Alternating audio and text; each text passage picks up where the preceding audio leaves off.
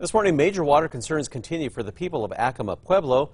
They are now in their 7th day without running water. The governor of Acoma says the main water line failed last Thursday evening, knocking out water to hundreds of people in the Pueblo. Well, that forced the closure of the local health clinic, dialysis center, and the school.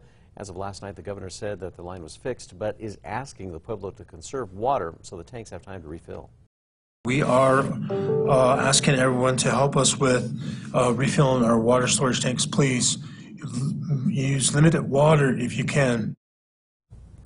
Pueblo cannot say when the water is going to be fully restored. Meanwhile, the main school in Acoma is closed, but the Pueblo says classes are continuing online.